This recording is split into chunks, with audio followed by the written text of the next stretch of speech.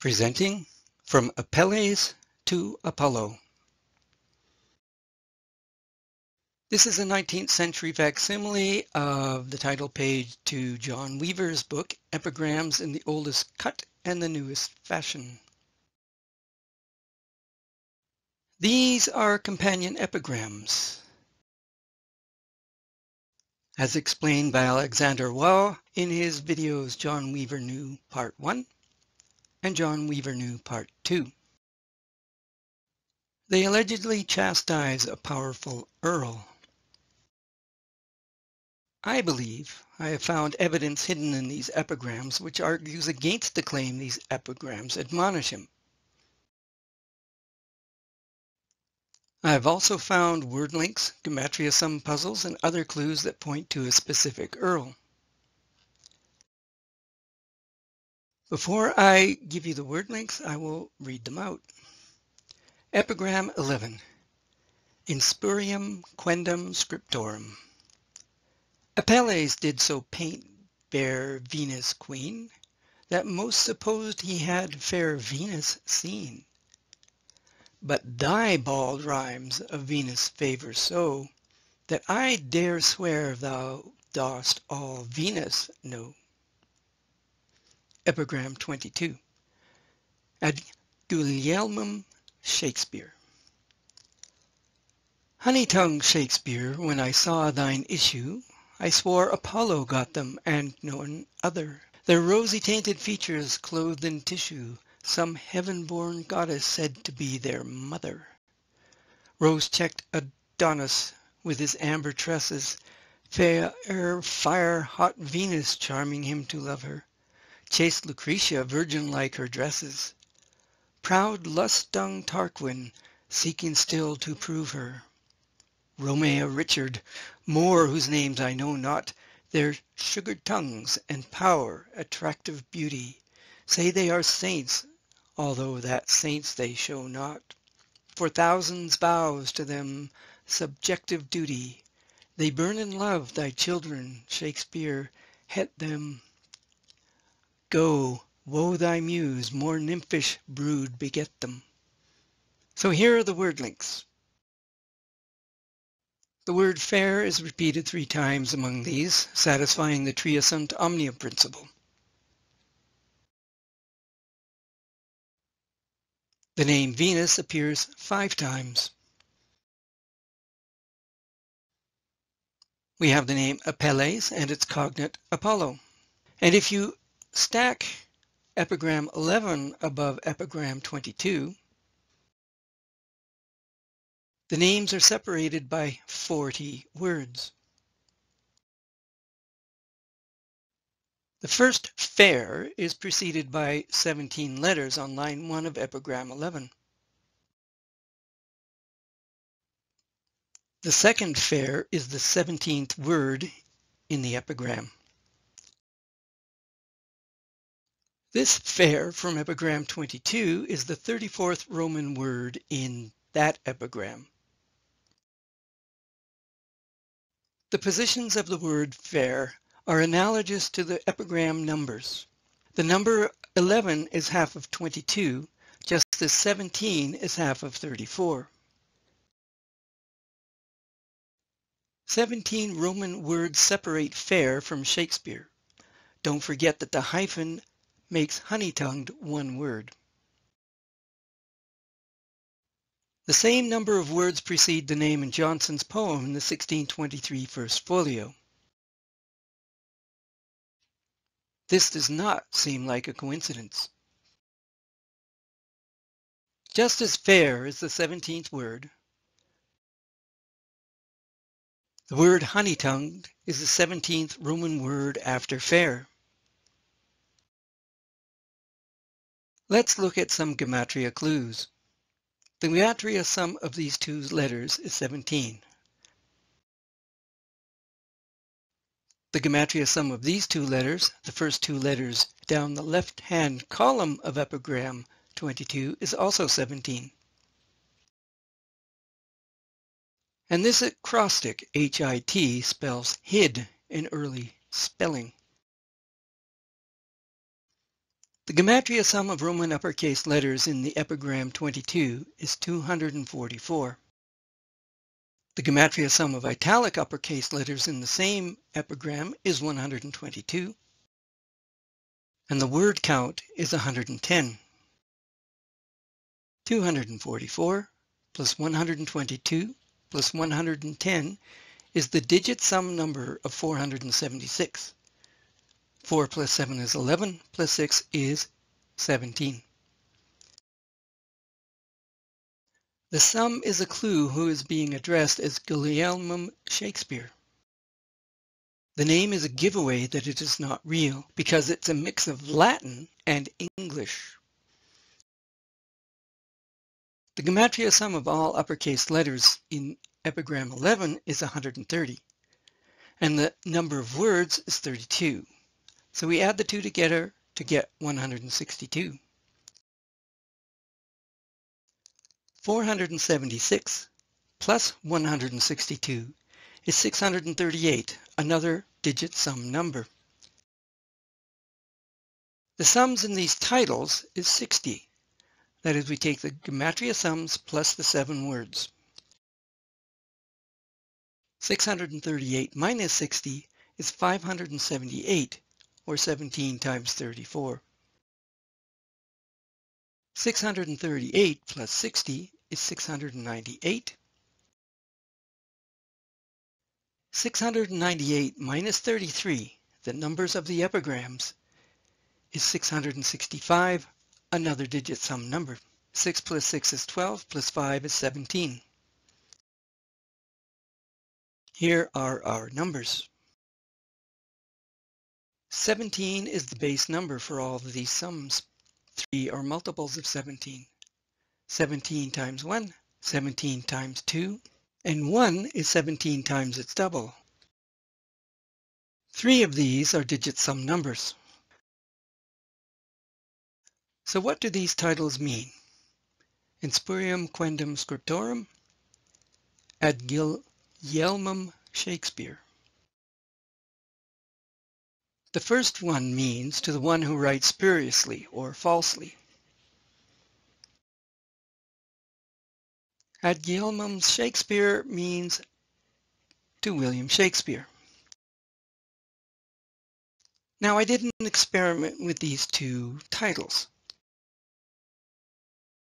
What can we do with them? Can we connect them to make a proper sentence? I mean, it certainly sounds like it. It's been more than 46 years since I've taken Latin. In spurium quendam scriptorum, ad William Shakespeare. To the one who writes spuriously or falsely, to William Shakespeare. The ne could be in the nominative second declension. If a word ends in us, then the accusative ends in um. Tullius becomes tullium. It could be the singular accusative, which can be translated as for the purpose of. I believe it is in the singular accusative because the name on the birth certificate notice is Guillermus, so the declension is correct. That means Guillermus is the direct object of the sentence and the spurious, illegitimate writing is being done to it. What does this do to the word ad? Does it now mean to the one who spuriously writes as to William Shakespeare? Now, who is Apelles? In my handy classical dictionary from 1910 or thereabouts, they define Apelles as the following. Apelles, a celebrated painter of Kos, or as others say, of Ephesus, son of Pythias. He lived in the age of Alexander the Great, who forbade anyone but Apelles to paint his portrait. He was so absorbed in his profession that he never allowed a day to pass without employing his art, hence the proverb of nulla die sine linea. Not a day goes by without a line. He only put his name to 3 of his pictures. The proverb ne sutor ultra crepidam has been used in reference to him by some scholars.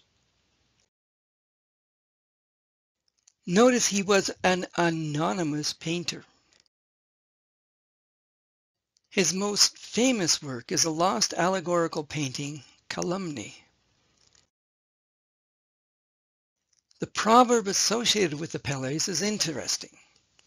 This Latin proverb translates as, "Shoemaker, do not go beyond the shoe." In other words, do not go beyond your skills or learning. It seems to apply to these lines, which are addressed to an unnamed poet of lesser skill than Apelles is a painter. But thy bald rhymes of Venus favour so, that I dare swear thou dost all Venus know. But thy bald rhymes seems to refer to someone other than Apelles. The last line in Epigrams 11 is therefore meant to be read ironically. Weever is telling another poet, not Apelles, that his verse is poor, which cannot be said of the poems Venus and Adonis or Lucrece. Let's look at the lost painting of Apelles through Botticelli's eyes, in his painting The Calumny of Apelles from 1494-1495. At the far left, truth points to heaven. The truth is sacred and naked, therefore it is visible to all. Repentance looks backwards to truth. Conspiracy in the middle, here in the red, aids her sister's fraud and slander. Envy, the figure here in black, is blinding the king, Midas. Ignorance is whispering in his right ear. Suspicion is whispering in his left ear. Apelles is the victim of these things. He was wrongly accused of plotting against his king. That means the poet who wrote Venus and Adonis has been slandered and wrongly accused of treason like Apelles. We cannot say this of the man from Stratford, William Shakespeare, at all. So this epigram, number 22, was meant for a hidden poet who was treated like Apelles. There was one contemporary poet who was treated exactly like the legendary painter. In 1580-81, he was accused of many things such as atheism, lying, and plotting against the Queen. Those charges proved to be false. He also wrote anonymously like Apelles painted and used the Shakespeare pen name. As Apelles is to painting, so this poet is to comedy, as Francis Mears said in Pallidus Tamia, or Wit's Treasury. To identify Apelles further with the playwright, we can see that the theme of slander runs throughout the plays, especially against women. In Hamlet Act 3, Scene 1, we have these lines, addressed to Ophelia. Be thou as chaste as ice, as pure as snow, thou shalt not escape calumny. And calumny means being wrongly accused of something. Here are some other characters, in addition to Ophelia. We have Desdemona, who is wrongly accused of infidelity by Othello. Anne Page was also wrongly accused of infidelity in The Merry Wives of Windsor. Mrs. Ford, in the same play, was accused of infidelity by her husband. Hero, in Much Ado About Nothing, was also accused wrongly, as well as Helena in All's Well That Ends Well. Like Apollo, from Epigram 22, the poet was a great patron of the arts, so this epigram can be linked to him. Given the allusions to Apelles and Apollo, verbal connections, numerical clues, and epigram titles, we can conclude that William Shakespeare was a pseudonym. This man, like Midas accused Apelles, he accused his wife of treason against their marriage vows based on lies. Like Apelles only signed 3 paintings, he is credited for writing only around a dozen poems and no plays. Of course, we are talking about Edward de Vere, the 17th Earl of Oxford. Thanks for watching. Stay safe.